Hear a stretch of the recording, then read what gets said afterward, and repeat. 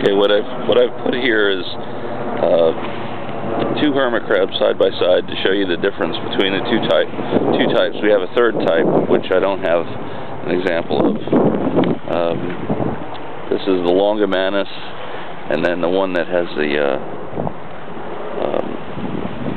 a trap door, but it makes a door.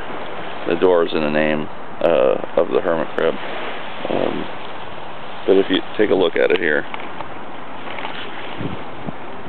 you can see the one is flat and the other one is thin and long. I put it side by side. The one with the shell is the longimanus one.